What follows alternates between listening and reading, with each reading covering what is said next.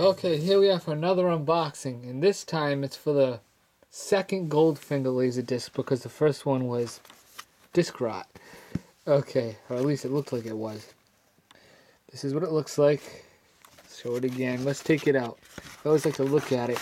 This one looks like a secondary sleeve. I don't remember having this last time. Oh, look at that. I don't like how it shows the laser disc.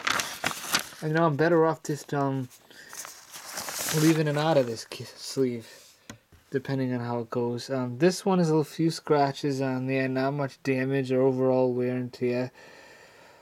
Oh, I hope this works.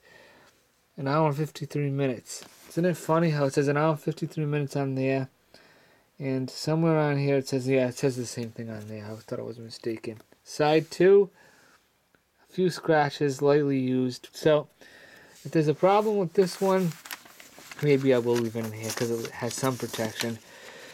Let's just say that we'll just have to see if it works or not, and that's all there is to it. I would rather have some assurances, but unfortunately that's not going to happen. Gotta hope for the best. Alright. Yeah, you should make sure. Now, see, it just rips though.